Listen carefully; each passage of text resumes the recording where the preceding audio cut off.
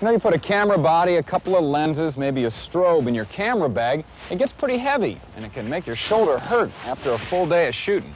Well, there are some reasons why your shoulder hurts.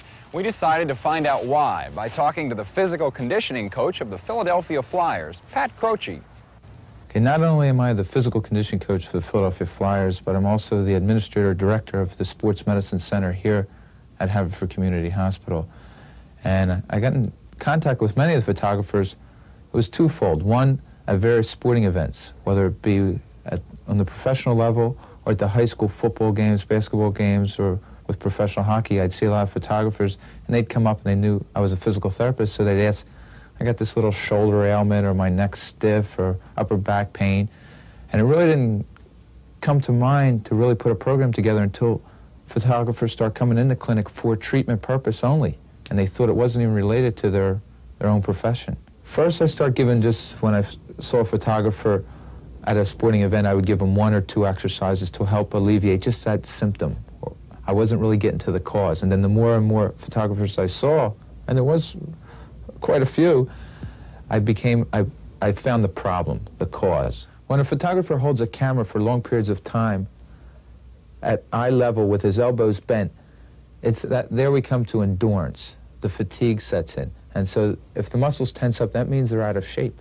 Literally, whether you're jogging a mile, swimming, or holding up a camera for a sustained period of time, that's endurance, and that's over time. That's where exercise has to come in. Whether you strengthen the arms and upper extremities, not just 5 repetitions, but maybe 25 repetitions. Do something that the muscles get used to doing for a long period of time. So it's endurance there that we're concentrating on. The program stresses flexibility, keep the joints in the neck and upper back nice and loose. Strength, make them strong enough to withstand the strain of carrying a bag. And endurance, period of time, a long period of time in one position. We wanted to demonstrate some of the exercises photographers can do to help strengthen the muscles they need for everyday photography. That may have been a mistake. Straight. We're trying to stretch the biceps tendon here. Lift it up over your head as far as possible. Try and put your palms flat on the ceiling. Stay on your heels. No, keep your heels on the ground.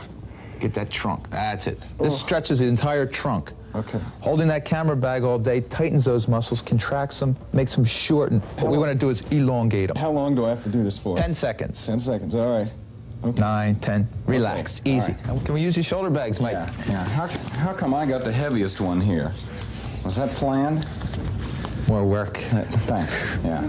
Okay, just hang it down by your side now. Just relax. Okay, I'll put it over here, all right? So we're using the shoulder bag because the photographer has a shoulder bag with him throughout the day, so he can do these exercises throughout the day. First exercise is for the upper trapezius. Okay. All I want you to do is shrug your shoulders up. Nice and high. Hold it up there. Hold it up. Count to 3 very slowly. 1, 2, 3. And relax. Nice and easy. Okay. That builds the upper trapezius.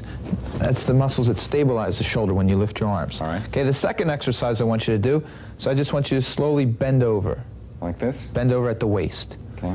Okay, now this exercise is for your latissimus. Right back here, I want you to lift your shoulder bag straight behind you.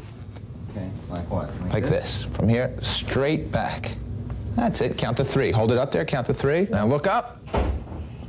3 slow seconds. 1, 2, 3. And let it down easy. Nice and easy. Okay, the next exercise, from that same position, all I want you to do is keep your elbow at your shoulder level and just lift it straight up. Oh, man. All right, I'll try that. Get it up, get it up. I can feel that right there. Pull those shoulder blades back. It works the shoulder as well as the upper thoracic region, the rhomboids. All right, let it down now? Did you count to 3? Well, mentally I did. Okay, let it down. All right. Okay. Why don't you try that again? Keeping your elbow up. 1, 2, 3. 1, 2, 3. And let it down easy. All right. And stand up straight for the last one. Oh, boy. The last one, all you're going to do, this is probably the hardest. Oh, good. Just going to lift your arms straight out to the side. And hold that for... And hold it. This is for your deltoid, the shoulder pad. Here we go. That thing just got a lot heavier. 1, 2, 3. And let it down easy. Well, I got the Pat Croce treatment all right. And like all exercise plans, I guess the first time is always the worst time. But photography can be an intensely physical activity.